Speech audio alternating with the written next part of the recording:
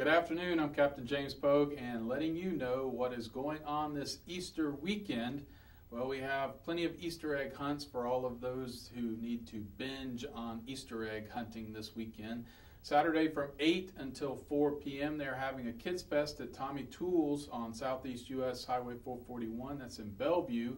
They'll have an Easter egg hunt, photos with the Easter Bunny, bounce houses, and much more. It's free for the kids, but $5 for adults, and the proceeds benefit St. Jude's Children's Research Hospital.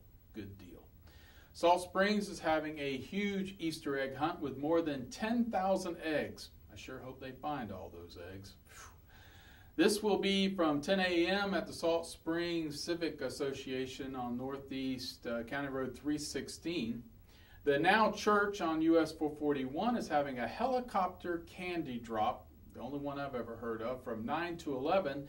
They will have games, music, and 2 candy drops.